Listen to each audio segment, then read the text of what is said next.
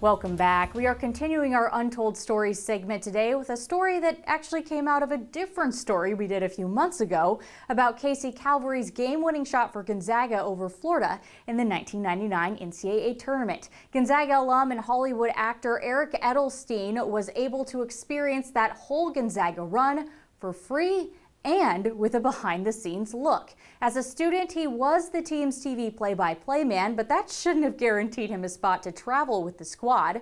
So how did he finagle his way onto the plane, and what was the experience like? He answers those questions here. They brought me along, so I was actually on the team charters in the Elite Eight. I had no business really being there. Coach Few was just wonderful, and I remember we landed in Seattle, and Dan Munson didn't know I was on the trip, and he yelled at Coach Few, and he yelled at me, and he said if I distracted the players, he'd never let me announce another game ever.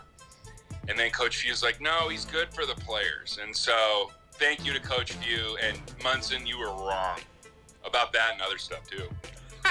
Oh my God. Yeah, That's amazing. I'll just let it all out now, friend. Yeah, So, Munson yelled at me, dressed me down in front of everybody at baggage claim before they're playing Minnesota. I mean, I think he thought I was going to go knock on doors and distract people. And then I had a media pass because I asked like Scott Lynn and other Portland announcers, I'm like, do you want a free stringer? I'm on the road with Gonzaga. So I had a media pass, and all the guys on the team would laugh because I would just walk everywhere and I had a media pass. Go, media, leave me alone, media, I'm allowed to be here, media, where are the free appetizers?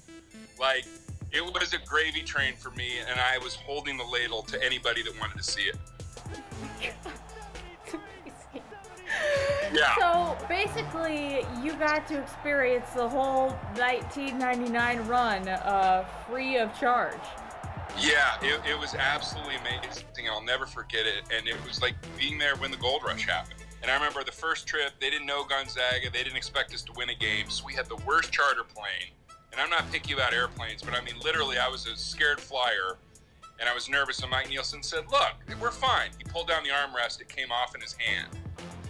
The NC2A put us in this hotel that was under construction so far away. We checked in, they're like, oh, you're the kids from Gonzalez? They had no idea who we were, but we took over this hotel. And then after they won the game to go on the Sweet 16, everybody jumped in the hot tub together and live media was there, and it just turned into this massive thing. And what I'll never forget is during the UConn game, Mike Roth came up to me at halftime and he said, hey, win or lose, we want you to MC a pep rally when we get back to campus because we're going to take the charter out right out. And I remember after we lost, I kind of looked at him and said, I'm assuming there's not going to be a pep rally. He's like, no, be a pep rally. No, and I think you'll be surprised. And he just kind of smiled and gave me a look. We land the plane. I get chills now thinking about it. We just heard this thunderous noise. And we walked out onto the tarmac, and the whole airport was full. Then we got in the bus surrounded by a police escort and got back to campus, and it was filled. Thousands of people were there to bring the team back. And it's like, that's the magic of Spokane, that's the magic of Gonzaga, and it's only built and gotten better.